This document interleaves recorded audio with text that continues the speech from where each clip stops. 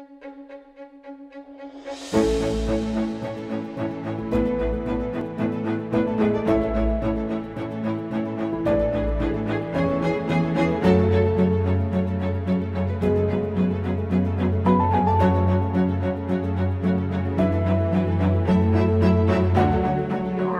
pleased to be joined today by Mary Jean Eisenhower.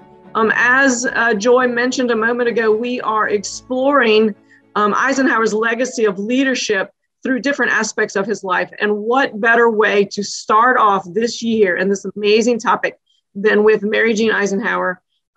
She's a great friend of mine, and she has studied her great-grandmother. I almost missed a generation there, Mary Jean. And she would like to tell us more about this amazing, magnificent woman. So, Mary Jean, if you're ready, would you like to just jump right on in, or do you have something you'd like to start with? Yes. First of all, thank you all for coming. It's very special to me to share about Ida, because in my various researches and of course being around her stomping grounds, if you will, both in Virginia and here, I've just absolutely fallen in love with her posthumously, and I now understand why we're not speaking German in this country. Granddad's, and I also wanted to say, I understand my sister Anne is joining us, and I want to give her a big shout out. It's her great grandmother too. So hi, Anne, and thanks for coming. Welcome, Anne. Can't wait to hear.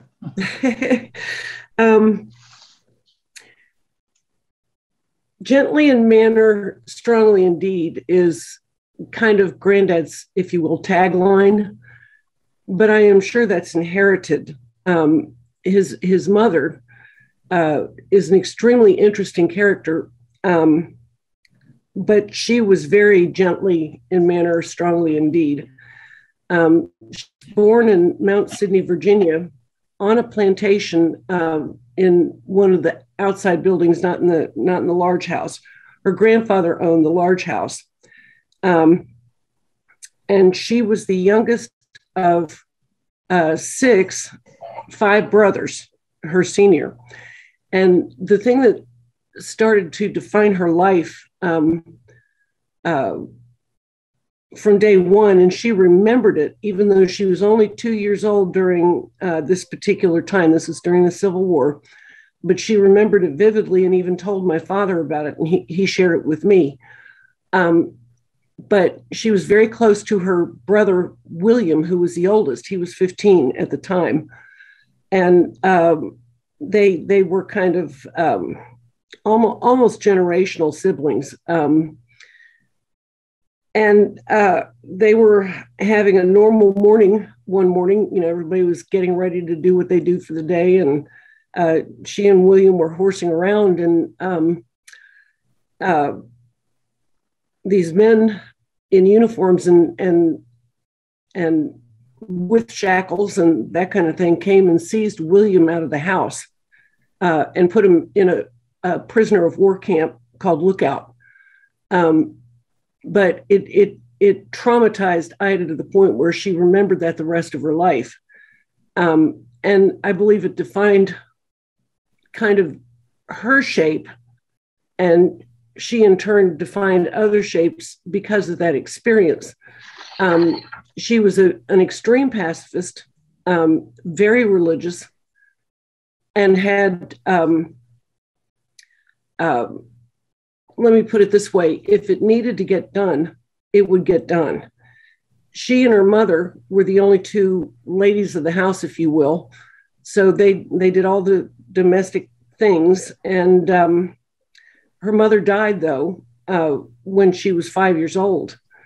And her father, in turn, remarried a woman who had 4 sons, and then they had a daughter together. Well, you fast forward another few years, and her father died. Well, the stepmother took her half-sister and her step-siblings with her and left. And so she was left as the sole little girl or whatever, and she ended up living with her grandfather in the plantation home. And he wanted, she was in school and she was very curious and loved her education. And he wanted her to quit her education and become kind of a Southern belle type, just learn the basic things and how to be a lady and that kind of thing. And she did not want to quit school. And to prove herself education worthy, she memorized 1,700 Bible verses. She had a verse for every occasion, and she was trying to prove herself educational worthy to her grandfather. And he still wanted her to quit school. So upset, she ran away from home. She was 15 years old. Well, meanwhile, you have a little drama going on in the church. She had some problems with some people who were, let's say, not very nice. And so she decided to quit that church, but she started at 15 years old, she started a Reformed Lutheran church, kind of a sister church a couple miles away from the one that she had attended all of her life, which I think is quite remarkable. And she lived with a family and helped them take care of the house and their child for room and board so she could finish high school. When she finished high school, she taught at the school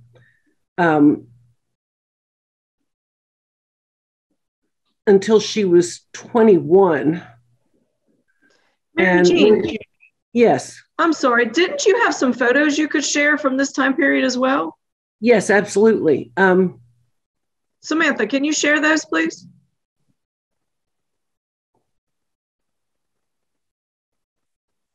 Well, there she is in her latter years. And there that's from the directory at Salem Lutheran Church, her original church. And it was a commemorative directory because she was only 15 when she quit the church. But you can tell by that picture, she's obviously older than 15. So I think they went back and just found another picture for the directory. And this is her wedding picture on her license with David, and I'll get to that part of it in just a little bit, but that's what that picture is. And the next one. That's her grandfather's grave that is in Mount Sidney, and that was originally part of the whole plantation, which has, of course, been divided up since. But it's as they say in the South, a spit's throw from the main house. And her parents are buried there too, but their stones were almost unreadable. Let's see if I can do something about that at some point. So, Mary Jean, is there a specific slide you'd like me to jump forward to? Maybe her church one. Yeah, this is the Salem Evangelical Lutheran Church, which Ida was a member of for a long time. Because she was 15, and the church has not changed on the inside much. I probably needed a different angle too to show you where the choir sat and that kind of thing. But I have attended that church 3 times now, trying to kind of get a feel for what it was like when she was in it. They obviously remember her. She's in the directory. And it was kind of funny. The minister introduced me at one point and said that my great-grandmother had been a member, and then she moved to Kansas and married Dwight Eisenhower. And I said, well, not quite that way. But anyway, they have it correctly on record. That was just the minister not knowing what he was talking about. And I guess, is there another, or the Link House, right? Yeah, that is a picture of the big house. That was Grandpa Link's house, and Ida lived there from age 9 to 15.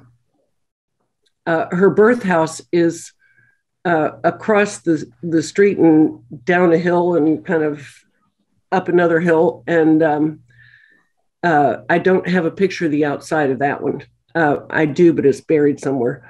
And then that's the side of the house. I was just trying to show the depth of the house because it doesn't look very big from the front, but it is a large house. Okay, so we've learned, sorry. Oh, that's okay. This is actually the schoolhouse where she taught after she graduated high school. As you can see, it's now being used as a shed, but that is the actual building she taught in. So she clearly had a deep spiritual religious component to her. She clearly believed greatly in education. Yes. How do you think those two topics played a role in the formation of not just Dwight, her son, but the rest of her sons as well? Well,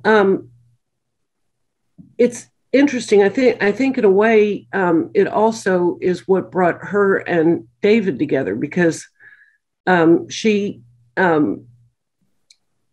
got a modest inheritance from her father when she was 21, and she found William in Topeka. So she went after her brother, William, in Topeka and enrolled in a place that would take women called Lane University. And here's a picture of the building, and it still stands today, looks exactly the same. I believe it closed down in like 1908, but that's where David and Ida met. And they had their study in common, and they had their religion in common. And I think it attracted them to each other. And she ended up converting to River Brethren when she got with David. And in turn, they as a family, after the kids were born and they were growing up and that kind of thing, had evening Bible readings and that kind of thing. And one thing that she emphasized, of course, they had no money. And one thing she emphasized to her sons was that the only way that they were going to get out of this was, through education. And she was an extreme pacifist, largely because of what she went through. And, as a child, but also, because of her faith, and it all just kind of evolved. And the River Brethren are recognized conscientious objectors and that kind of thing. But she was also very fair-minded and practical. And Granddad and Edgar, his brother, made a deal that they would work and put each other through college. Well, Granddad did work and put Edgar through, but Edgar couldn't come through for Granddad when his turn came. So Granddad at 21, applied to the U.S. Naval Academy. This is kind of an historic moment for the free education. And his mother was aghast, but she did not stand in his way. She felt it was more important for him to get the education and lift himself out of the poverty that they were in. He was too old for Annapolis, so he reapplied. He was turned down, and he applied to West Point, and he was accepted at West Point. So, there's another, aha historic moment that could have, changed everything. But she said to him, the Lord deals you your cards. How you play them is up to you, which was very selfless of her, because it really kind of, quietly, and she was not a complainer. She was a very positive person, but inside it broke her heart in a way that he was going military. I think later on.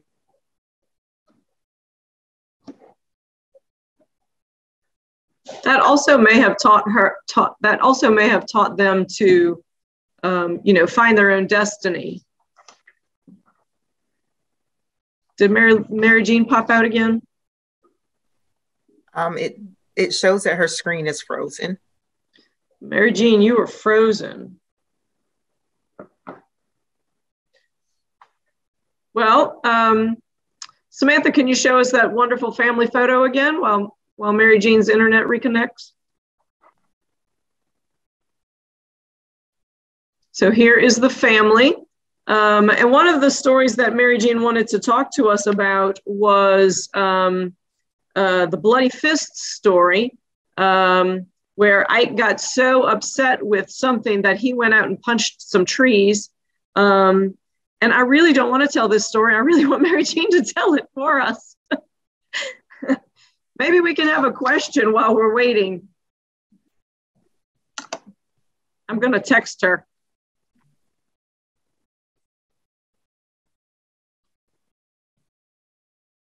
Anne, would you like to tell us a family story? Where do I begin? Do you want to tell the frozen fist story? I mean, the frozen fist, the bloody fist story? I'm not sure I know it. That's why I'm here today. I'm here to learn. Well, then we'll try to wait for your sister. I don't know what's going on with her internet today. It's usually very steady.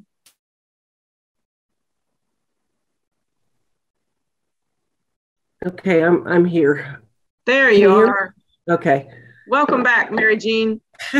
Thank you. Remind me to cancel AT&T. Well, what I was saying was that perhaps we can put that picture up of the family again, and you can tell us some of the family stories that developed Eisenhower's leadership skills. Yes. Okay. We started talking about the Bloody Fist story, but I didn't want to take it away from you. Oh, yeah. Well, at one point, Granddad lost his temper. I guess he and David got into some kind of argument. I think it was Halloween. I'm not positive about this, but I think it was Halloween, and he went and he literally beat up a tree, and it caused him to have bloody knuckles. And Ida, he said one of his most touching moments was when Ida was salving his bloody knuckles. And, she was saying, was it worth losing your temper over? And, kind of giving him coaching on self-control. But another thing that was kind of interesting, he had a bad year that year, and he scraped his shin on a tree that I guess he was climbing or something. And Ida, having college under her belt, they couldn't afford doctors, so she kept a medical encyclopedia at the house. And when something went wrong with one of the boys, she treated them herself, including Roy had a farming accident and put his eye out, and she put a glass eye on her own son's head. I don't know how she did it. I don't either. Back to the leg story. Streaks started coming up from the wound, and Ida recognized it as blood poisoning. And she said, well, this is past me. I have to get a doctor. So she brought a doctor in, and the doctor said, well, the leg's going to have to come off. And he said, no, he'd rather die than lose his leg.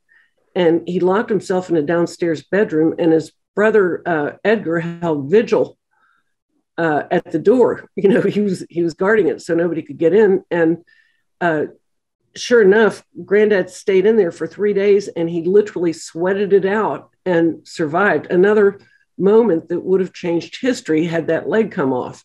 Mm-hmm. So, but he was 10 years old when that happened. And that's a lot of fortitude for a 10-year-old. But, and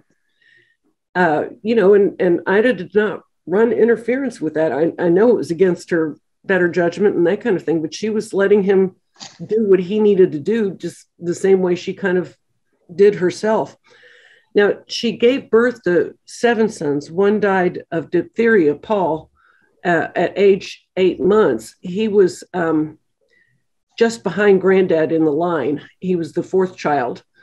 And so by the time she got to Milton, her 7th boy, she really wanted a girl. And as you can see in this portrait, there's a sweet looking girl between her and David, but that's actually Milton. And, the explanation has been, well, that was very common for Victorian people to dress their boys in curls and dresses.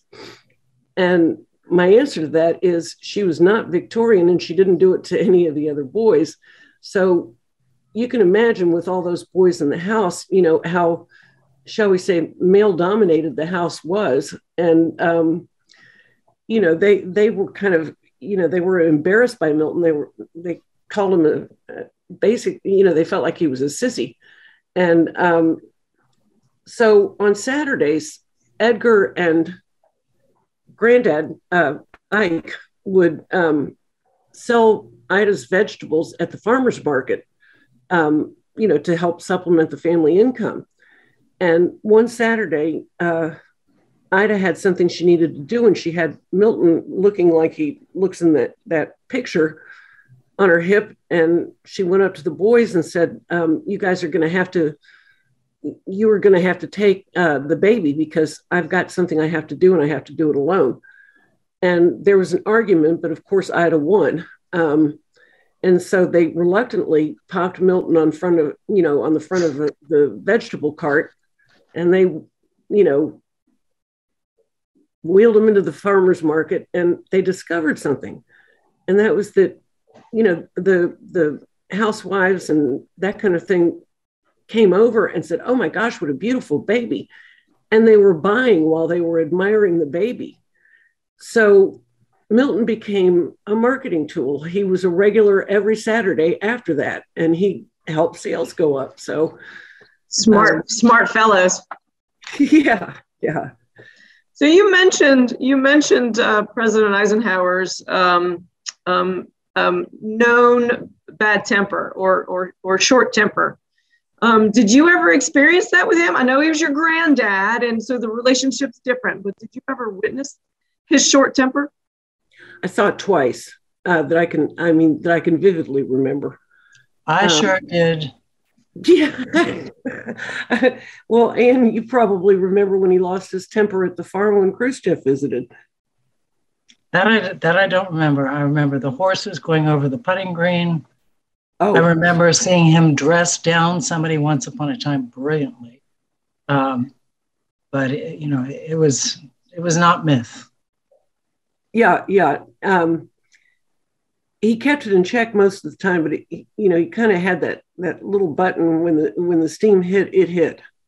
And I think his father didn't keep it in check. You know what I mean? I think it's the same kind of streak, but Granddad was learned to be very, very patient, but if something was just flat dead wrong and yeah. Well, it was known that, and very true, that if he was upset and about to blow, he'd just walk out of a room. And that was worse than him getting mad when he walked out of a room, because everybody knew it was really serious.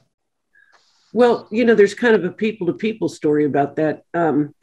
He had resurrected a ship that had been a naval ship that had been mothballed to be Project Hope, which was it was converted into a surgical hospital, went around to developing nations to perform surgeries and such like that.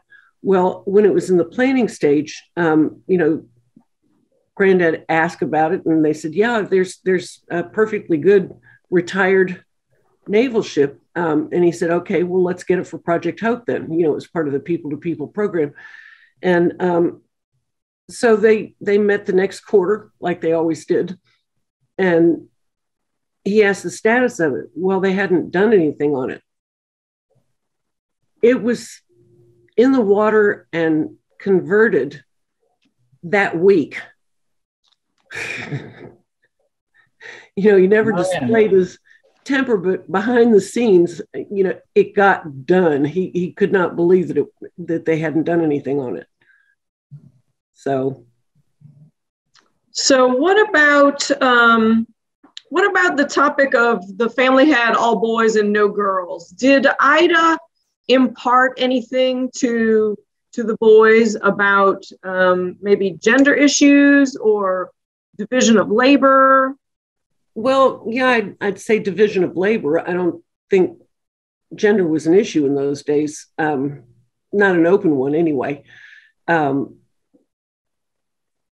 She taught, obviously she had a load because David had an interesting relationship with employment. So it was really kind of up to Ida to keep the family together and to keep the various sources of revenue going. And, she was tilling soil, and she was also managing the money, and she was also, raising the boys and all that. So she taught each of the boys how to sew, cook, and clean. And she tried the piano, which went over with Milton, but not with Granddad so much. But they all knew how to sew, cook, and clean.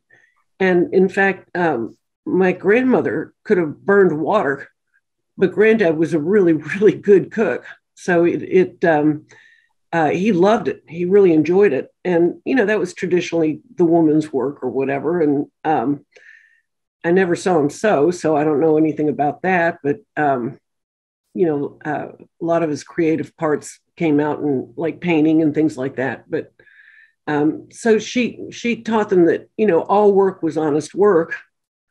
And she herself decided she needed a day off, and that would be Sundays. So she would take, they would all go to church, and they rotated. Two of the sons would have to skip Sunday school after church and go home and cook the family meal because that was her day off. So, yeah, I think that the traditional role playing and that kind of thing, she kind of smoothed over because, she had to. And what was the importance? I'm sorry, what was that? Sorry, can I ask you a question? Absolutely. In most of the biographies, one has the sense that his mother had a greater impact on him than his father. Is that the sense you have? Absolutely. He called her, quote unquote, saintly. He absolutely adored her. And in fact, in many ways, he honored her without words, if you will. There are several examples that come to mind. At Ida's birthplace, when I first saw it, I didn't know. I thought, well, I wonder if Granddad's ever been here. And the current owner said, "Have you seen the plaque?" And I said, "What plaque?" It was out in the yard. And I went and read it. And what he had done, he was sitting president, and he had given remarks at graduation for Stanford. I think I've got the wrong name. I did that before. But anyway, a military school nearby. Staunton, Mary. Yes, thank you. I don't know why I always do that with that particular name.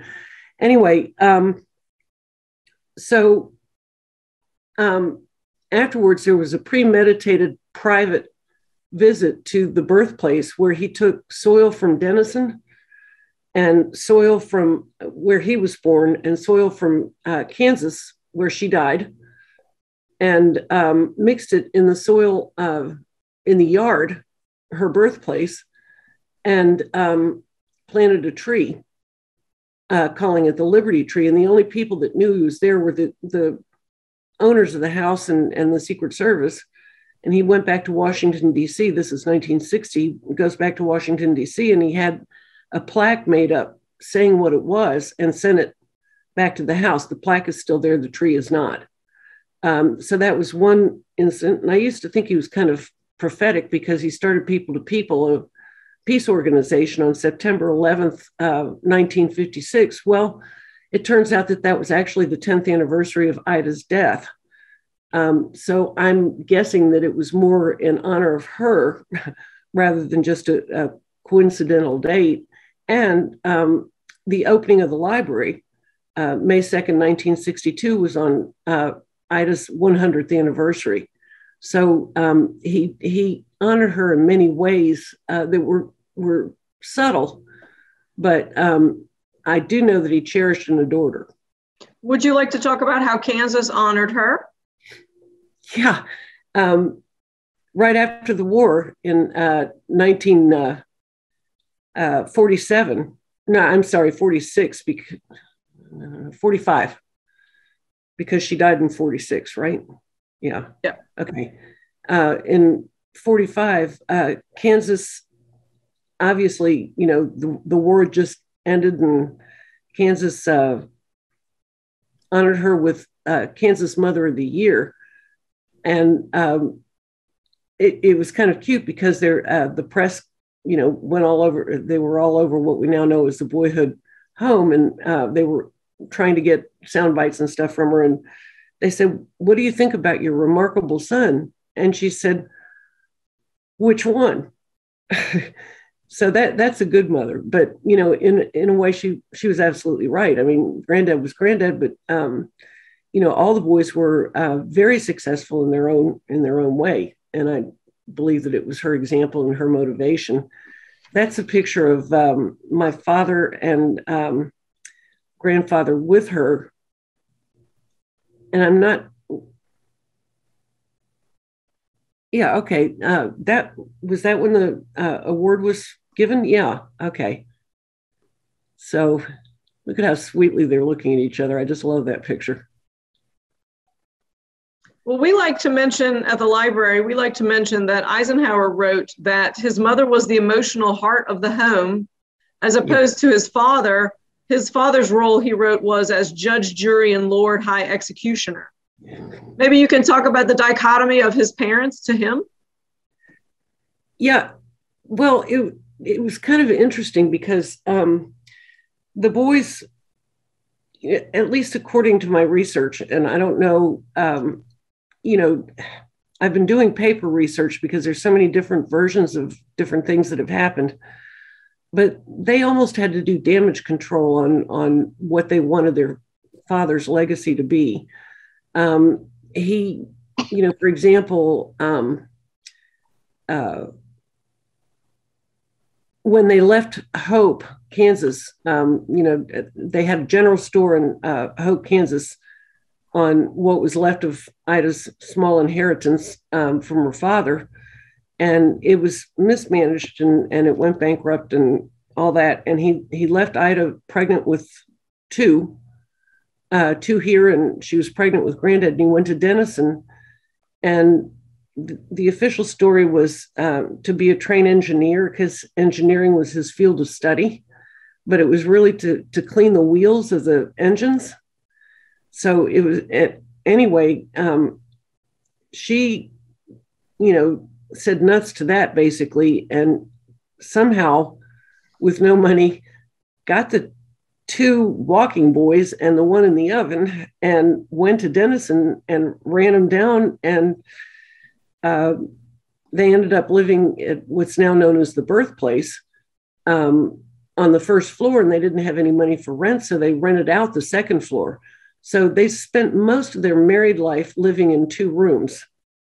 Even when the boys got up to like 6 years old, I'm sorry, the number 6, and until they moved into what we now know as the Boyhood Home. And Ida's reaction was, finally, I'll have enough space, because they had 2 bedrooms upstairs and 1 downstairs. I'll have enough space to raise my boys. And Granddad wrote about it and said, it was literally like moving into a mansion, because the original house in Abilene that Granddad lived in until he was 9 years old is about a block and a half away from what's now the Boyhood Home. And it was 2 rooms. Everybody slept in one and everybody lived in one. And that's the way they lived in Denison too. And Ida's dream was always to have, enough space to raise her boys. And she achieved all of her, despite her poverty. And challenges and that kind of thing, she achieved all of her dreams. It was, miniature in comparison to some dreams, but she accomplished her goals and did it well, and with no complaining. I mean, she just picked up and carried on all the time.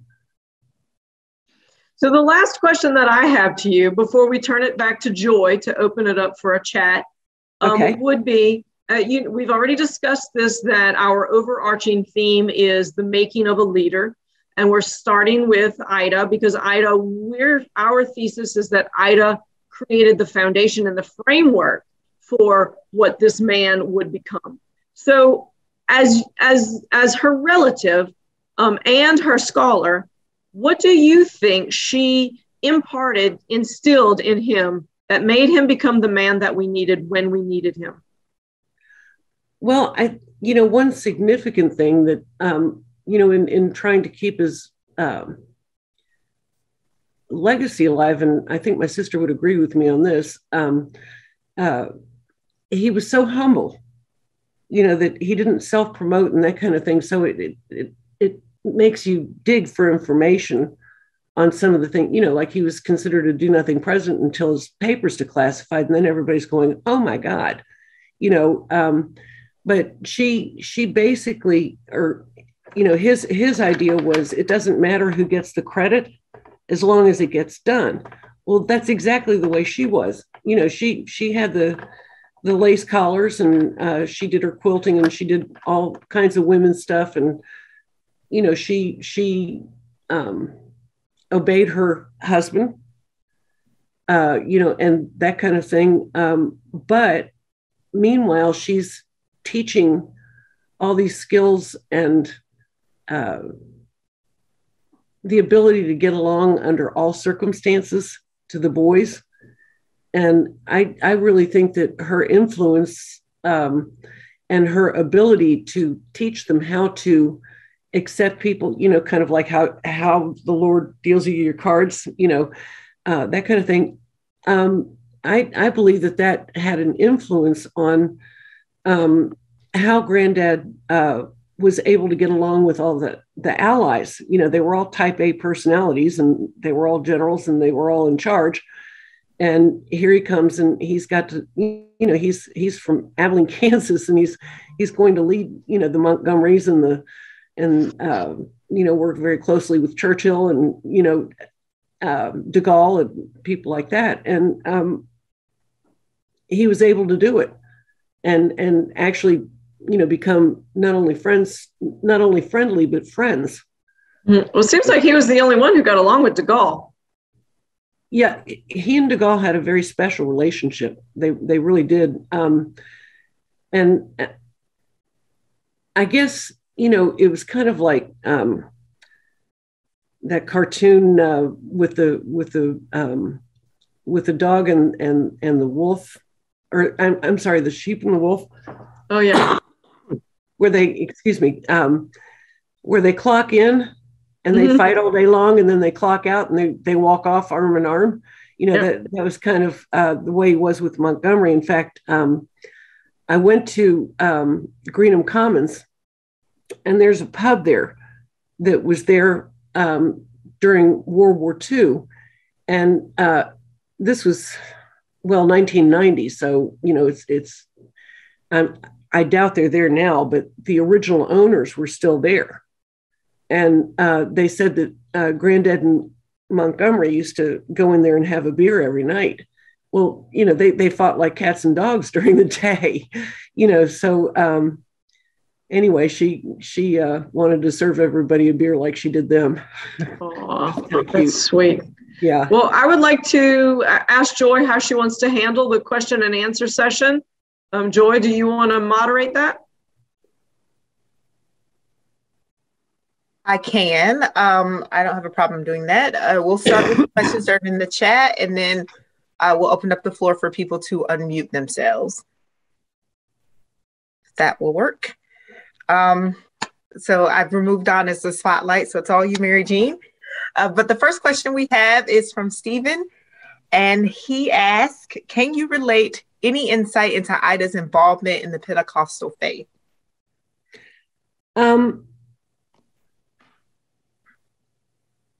Yes and no. That's kind of a confusing thing. I know that she had hosted some of their meetings later in life. Now, she started out a Lutheran and then became River Brethren. I understand that she either converted or at least associated closely with them after David had died. So, later on in life, I don't know that she died a member of their church. I think she died still a River Brethren.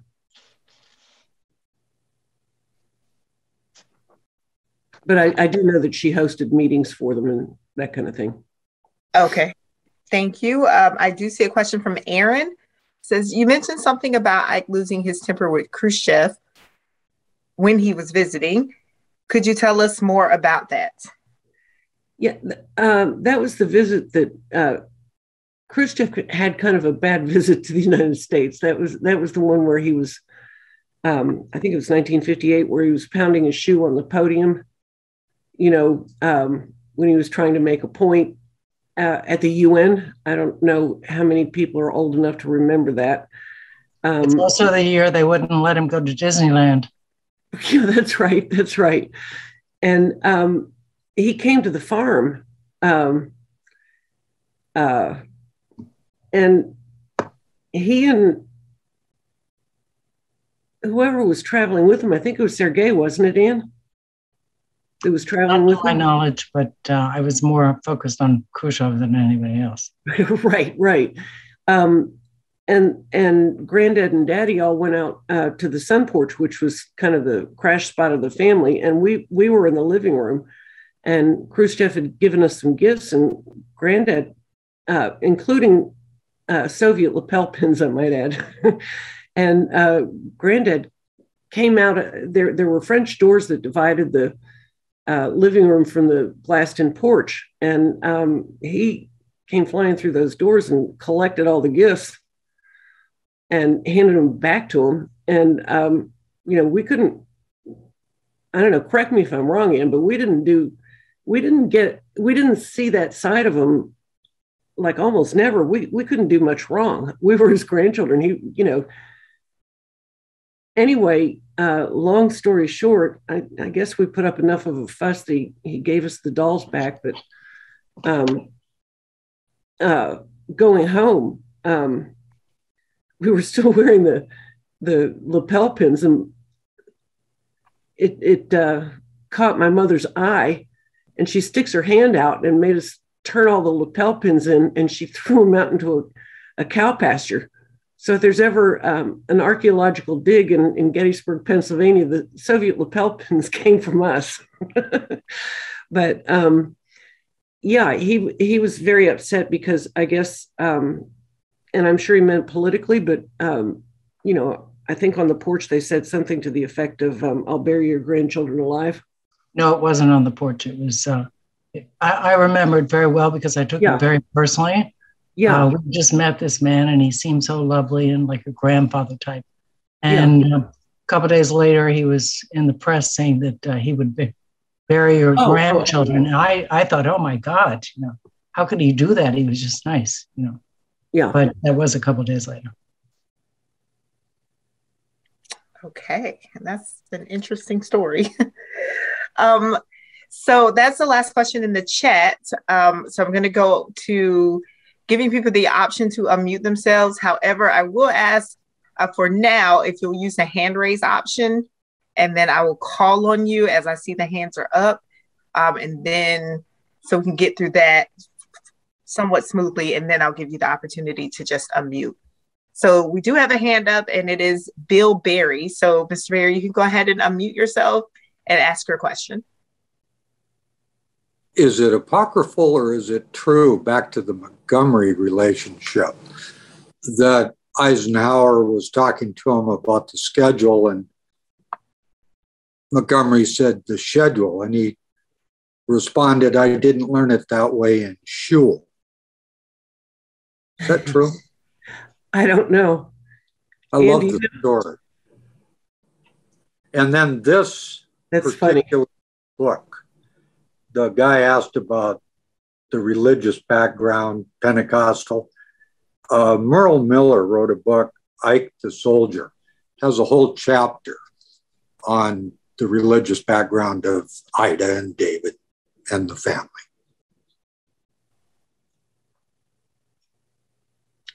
All right, thank you. Now, did you want to respond, Mary Jean? No, I thank you for the information. That's okay. Right.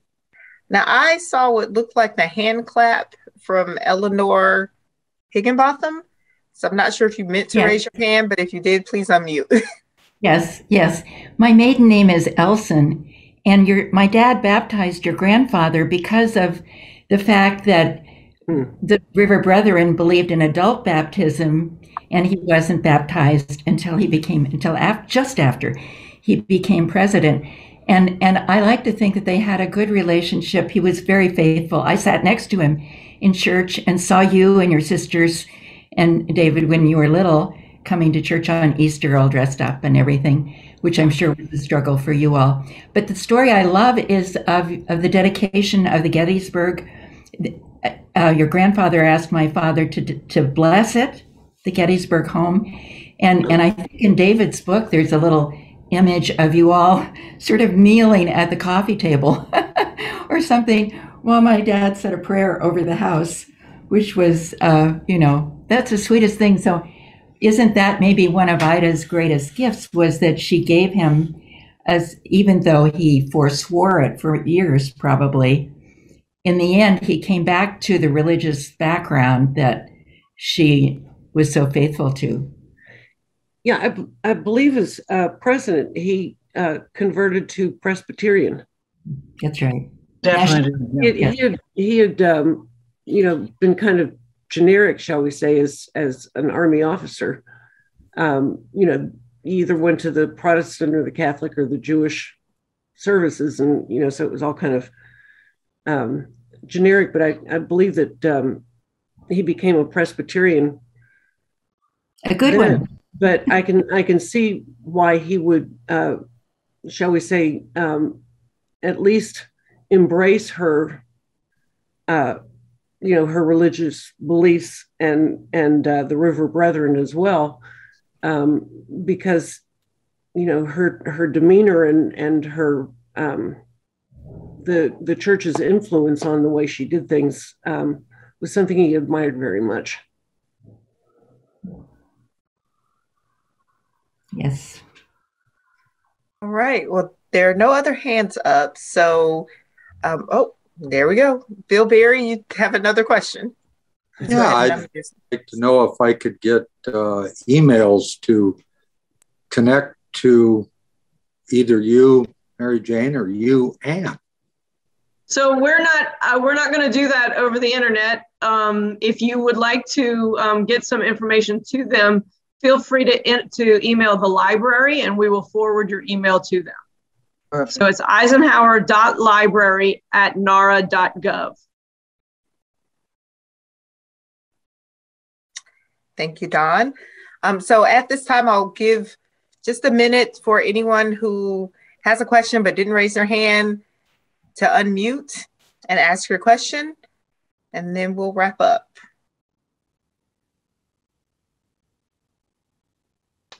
So Mary Jean, Samantha remembered about President Eisenhower being sworn in as the President of the United States on the Bible that was given to him at West Point. Right. And he wrote his own prayer. Any comments on that moment of his life? You don't remember that. Well, the second one, I was like, 2 months old? Non-existent, right. Ann would have stories. I wasn't even thought of yet. Do you remember it, Ann? Well, I mean, the first inauguration, we were all too young. I guess we were all, placed in a cage or something. But second one, I was there. David was there. I don't remember seeing pictures of you and Susie there. Were you? No, you were too small. No, I was in the crib. Right. I'm sure that I would not be trusted to keep quiet. And Susie, I'm not sure I've seen pictures of her there. I'm sure she was. I think it was just you and David, because that's all I've seen too. So I'm sorry, what was the question? We got distracted here. I was thinking about him taking the oath of office on the Bible that his parents gave him when he graduated from West Point. You know, I don't know that. I'm very bad on history, as many of you know. I just got too much of it when I was little, and so I blocked everything out. But the one thing I do know is that the second inauguration, he was sworn in the day before. And I remember telling my father that once, that I remember the ceremony, and he said, "What?" And he went back to his records and everything, and he was sworn in on a Sunday. I think it was a Sunday, and the actual swearing in front of the public was on Monday, and which I thought was sort of fascinating. There was some reason for it, timing or whatever. We'll have to investigate that. I remember the ceremony in the East Room of the White House. That is correct, and I've done a deep dive into all that history. Oh, really? And yeah, Psalm 33:12 from his mother's gifted Bible. I've got a picture of it from the library by Chris Abraham, sent it to me, and fascinating history. Thank you. So if we don't have any other questions or comments, and we are going to wrap it up. I want to say thank you. Oh, sorry. Yes. Mary Jean, this is Jerry Winter. Oh, hey, Jerry. How are you? How are you? Good to see you again. Oh, gosh, it's great to hear you. Thank you for your presentation. Yeah. I just wanted to make a note. The Stovers, some of our cousins. They're very distant cousins. We're up in Minnesota. Coming out of Pennsylvania, when my side of the Eisenhower family came out, the Stovers were involved very much as ministers to the Eisenhower family, at least my branch. My fourth great-grandfather, John Martin Eisenhower, and my third great-grandfather, John D. Eisenhower, were both married by Stover ministers. Do you think that had any play, or have you had any study or background into the Stovers and the ministry that they provided to the families of that era? I didn't, but Abraham Lincoln Eisenhower was an evangelic on the road. He had been a veterinarian and had a very successful business, actually here in Abilene, and he took to the road, with the wagon and everything else, and I guess he would have been the Stovers' grandchild, or maybe nephew or something like that. But that's the extent of what I know about the Stovers and their ministry. I know it was his life.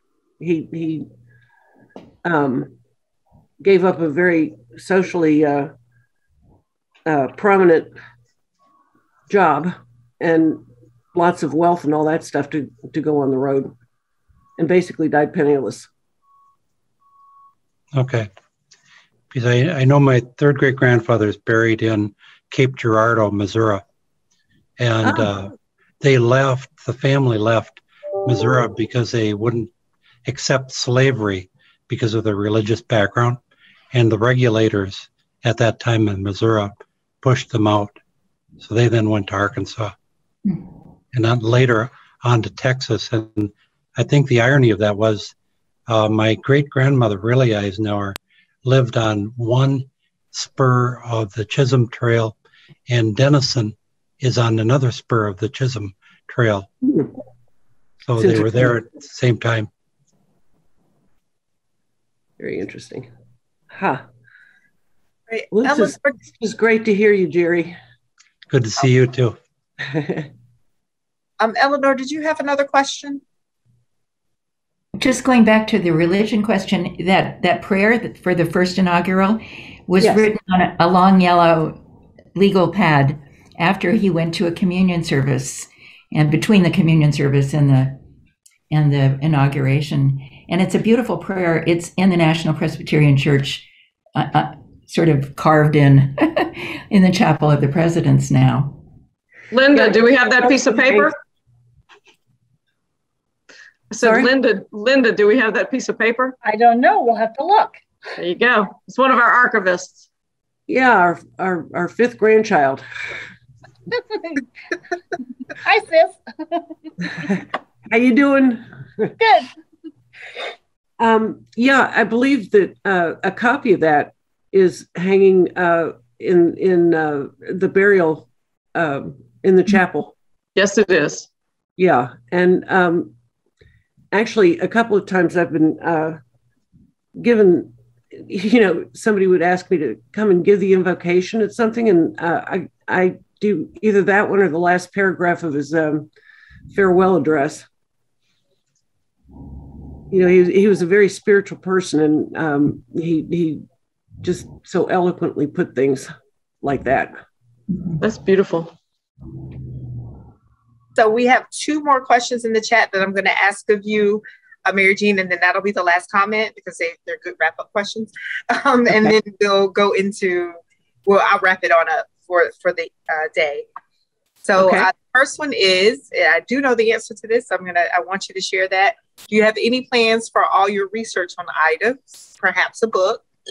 And then the other question is a general question about how growing up with Ike changed your life, specific things that changed you or your choices or influenced you or your choices. Okay, let's start with the easy one. Yes, there's a book in the works, but it got COVID held up. My brain just went to mush and I didn't work on it at all during COVID, but I'm back on it and excited and back in love with her and ready to tell her story. When I first walked into her birthplace, the hair on the back of my neck just stood up. And I said, this woman's got such a story and it just needs to be told. And I really feel like, spiritually I'm the one to do it. But, if somebody, I don't know. Anyway, if anybody ever decides to do it instead of me, I've got, a room full of research, paper research. You are welcome to. The other, I think there was a lot of influence on my life, but not in the way that you would think. I didn't know any different. I didn't know. I didn't look at Granddad as the commander-in-chief or the Supreme Allied Commander or anything like that. He was my knee-slapping grandfather, had a great sense of humor, loved horses, loved skeet shooting, that kind of thing. But I do believe that he very much influenced my values and my later choices after I quit being a stupid teenager and, kind of by his example, because we always knew that he had an ironclad will and he was a lot like his mother in that sense. And when it came time for like self-improvement or whatever, it got done. And even all the way to the end of his life, he said that, he was on he had 6 massive heart attacks, and the 7th, the heart just stopped. But he survived 6. And the reason being I think, is they did a lot of experimental work on him. And he said, I've lived a good life. If research on my heart or, experimental stuff on my heart can help somebody else, that's okay with me. So he was really giving to his last breath. And I think his last words were something like, if you won't let me go, God take me. So he taught me how to, just by example, let other people have the glory if that's what's necessary, as long as the good thing's happening. And you can make it their idea. Even if it's your idea, you don't need the credit necessarily. It just needs to get done. I'm thinking in terms of benevolency and kindnesses. He was very, very thoughtful as far as how he treated others and remembering little things. And he was very fair. There were 4 of us, and he made sure that all 4 of us had, equal attention, or whatever you want to say. Except there is one thing I'll take exception to, and Andy, you might agree with me. He named Camp David after David. Yeah, and he named the Sequoia after you. Right. And then he named the Honey Fits after Susie. But Mary, the motorboat after me. The motorboat. So there was a little bit of a pecking order, but he made sure everybody was included. Right. Well, thank you. Thank you so much, Mary Jean. Thank you for your insight into Ida and for sharing it with us. I also want to thank Anne for jumping in.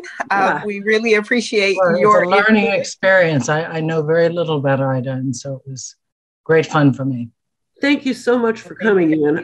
It was a thrill to have you here. Absolutely. Good to see you. It's been a while. It has been a while. I also want to thank Dawn for being our moderator today. I really appreciate that. And thank you to all of you for joining us.